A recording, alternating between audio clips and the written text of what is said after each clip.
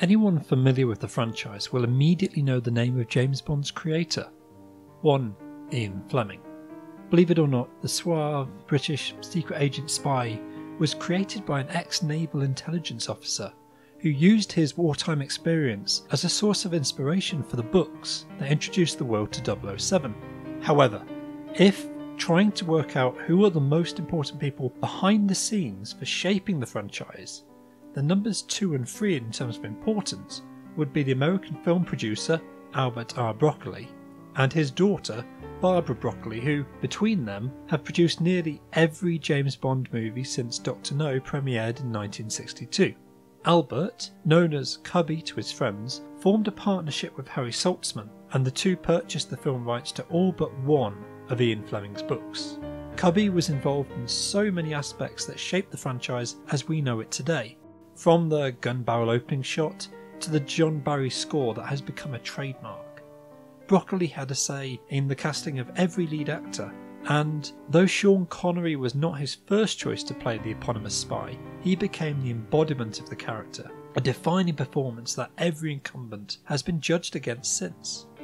During his tenure, the franchise at the Broccolis began by adapting Fleming's books, before they eventually went on to craft original, genre-defining new adventures that charted globe-trotting espionage thrillers across the 1960s, 70s and 80s. After his death, Cubby Broccoli's daughter Barbara took over the reins of the franchise, and she managed it through the 1990s and across into the millennium. Their company, Eon Productions, now essentially is the James Bond franchise, and they have universal domination of the brand that has been imprinted onto the public consciousness like no other. However, there were two James Bond stories that Cubby Broccoli never managed to get ownership of. The first, Casino Royale, had already been sold 5 years earlier, and it eventually materialised as a very problematic satire film that released in competition with Broccoli's own You Only Live Twice. The second, however, was a result of legal action between Fleming and the Irish screenwriter Kevin McClory. Fleming had collaborated with McClory and Jack Whittingham back in the 1950s, hoping to create a new screenplay that was provisionally titled Longitude 78 West.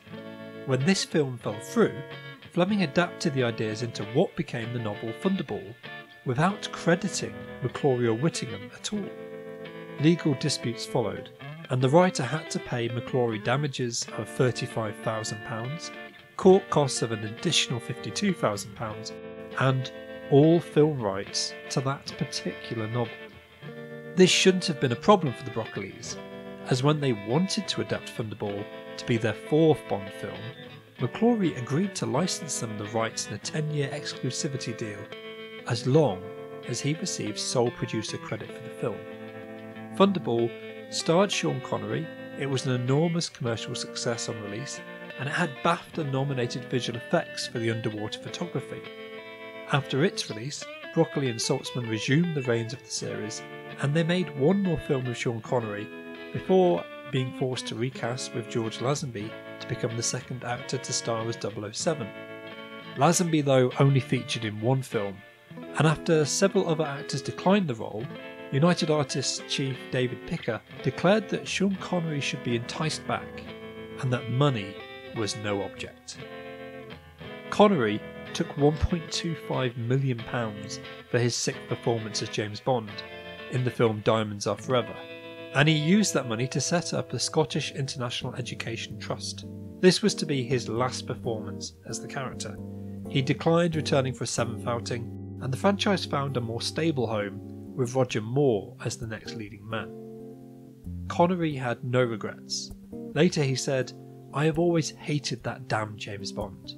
Connery had been an excellent leading man, but the role was a complicated one. He had fights with the producers about the direction of the character, battles over his pay, and increasing concerns about the way international stardom had eroded his privacy. The breaking point came when he was filmed on the toilet during the making of his fifth film, and the argument that resulted in this invasion of privacy led to his first departure. And though he had been tempted back, he and Cubby Broccoli refused to be on set at the same time. Never again, Connery had famously said in 1971. Then, in 1976, 11 years after Thunderbolt's release, and 1 year after Eon's exclusivity deal had passed, Kevin McClory announced that he had plans to produce an original James Bond film. United Artists and the Fleming trustees sued, but McClory won successive legal battles, pointing out that he had full screenplay rights over the original novel. McClory licensed his new adapted screenplay to Jack Schwartzman, who set about closing any remaining legal issues. They would produce a remake of Thunderball, using elements from both the original screenplay and Fleming's book. They could only use what was in the book, or exclusive to the screenplay, so all of the elements brought by the Broccolis were out. No John Barry soundtrack, no gunshot barrel after a pre-credit sequence, no other filmic inventions. This was the chance to return to the core character from Fleming's novels, as the Eon movies had drifted further and further from the original books. And though several experienced members of the film crew who had worked on the 007 franchise were approached, most of them declined out of a sense of loyalty to Cubby Broccoli. The one thing that was brought back from the Eon films, though, was perhaps the least expected: Sean Connery.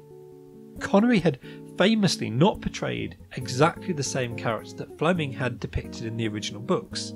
He had gone his own way.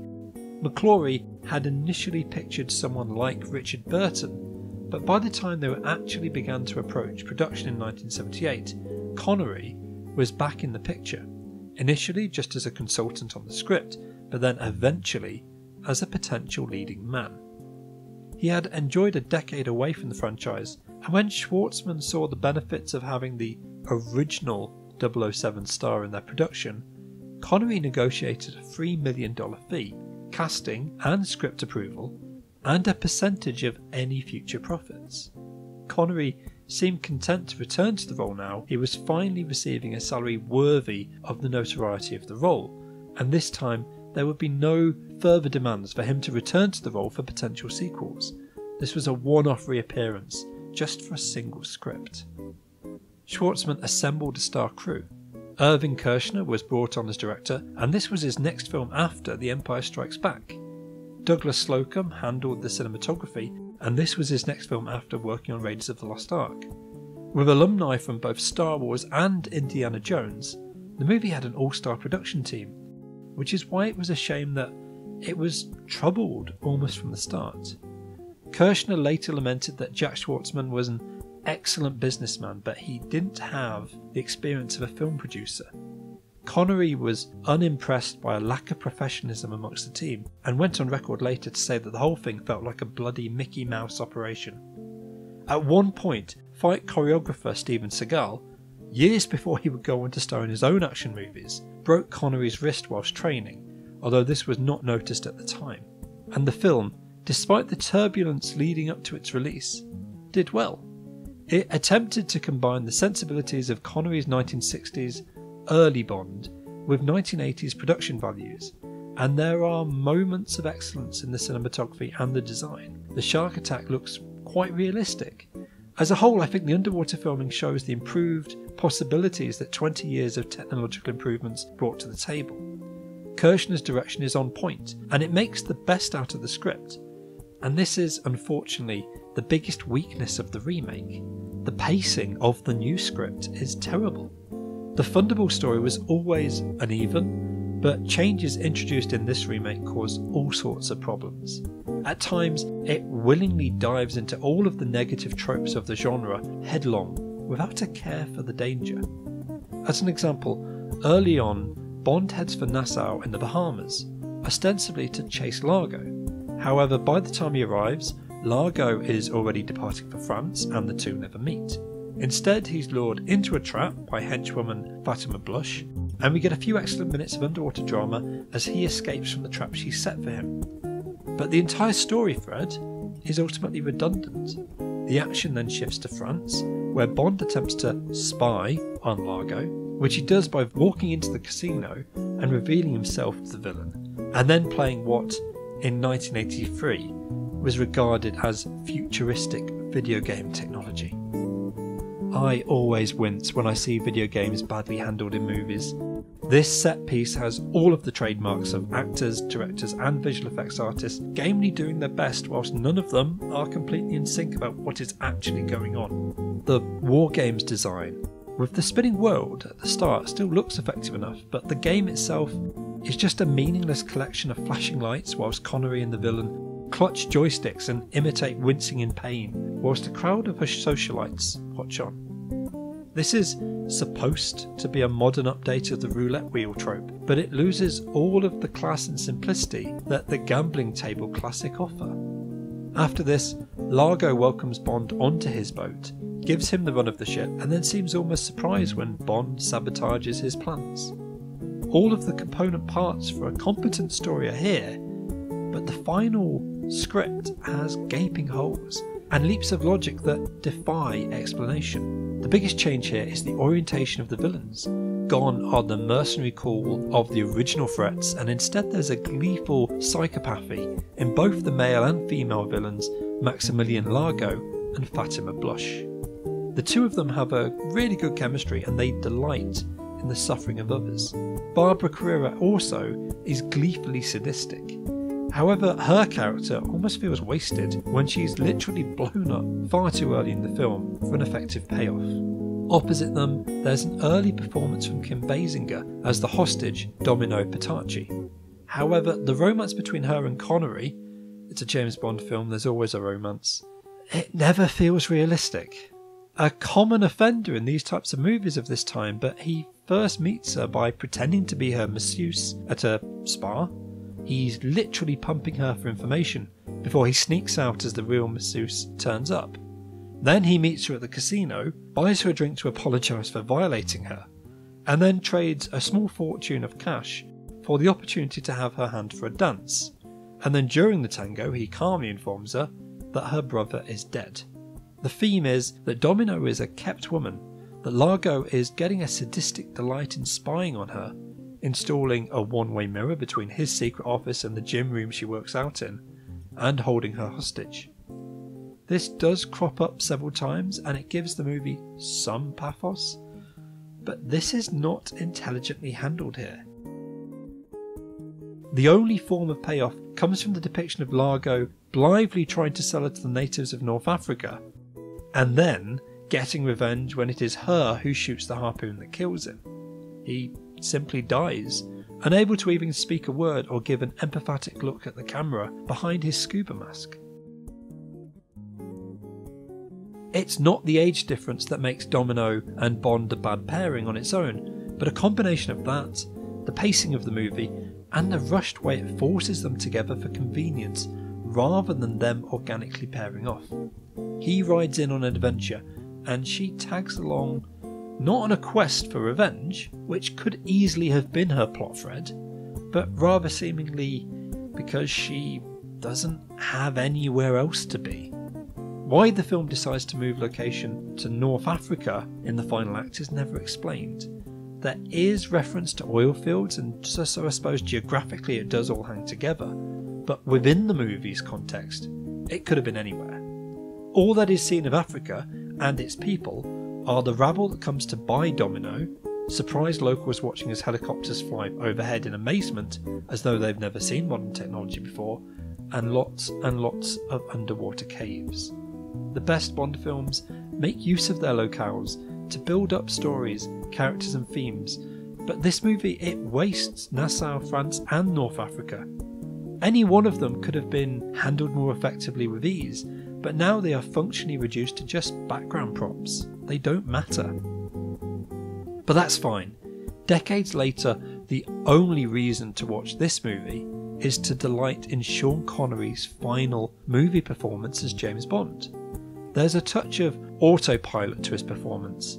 Maybe he really was just there for the money, but Sean Connery was always watchable, and he is clearly more invested in this film than he was the prior performance in Diamonds Are Forever. The plot was adjusted to pay off on his advancing years. Connery gets to play the movie as if this is all old hat, stuff he's seen before, as in this particular movie's case, he had. For Connery specifically, this works quite well. He plays to his strengths, even if he is a little slower and less intense than the gleeful violence of his earlier films. However, it reduces the impact of the rest of the movie. The entire rest of the British Secret Service and all international diplomats are shown as almost incompetent time wasters, caught up in the newfangled, modern ways of thinking, and unable to appreciate the simple brilliance of Bond. At the end of the film, when he announces his retirement, you're left nodding and saying, well, yes, you've looked like you were tired of this the whole time. Particularly as the object of his ire is a very young Rowan Atkinson playing a particularly weak ambassador who showcases the theme of the movie perfectly. Never Say Never Again is about the emasculation of society, but it shows one last great Silverback prowling around his territory for one final lap just to check everything's still in order. Connery's performance can be summed up in the phrase, well, they don't make 'em like they used to. Later, in the 1990s, McClory began investigating a third adaptation of the Thunderball story, perhaps using Timothy Dalton as the new incumbent. Thankfully, the idea was scrapped, leaving Never Say Never Again a very curious oddity in the 007 franchise. Originally released in 1983, it played on the idea that Sean Connery, a decade out of the franchise, was now too old for the part that had made him famous. In fact, Connery continued acting for another 23 years before production woes on The League of Extraordinary Gentlemen finally wore down his patience. He did return to the James Bond franchise one final time, however, in 2005, offering voiceovers for an EA adaptation of his original movie From Russia with Love that used both his voice and his likeness to adapt the old classic. He died in 2020, a full 40 years after creating this oddball testament to his own personal legacy.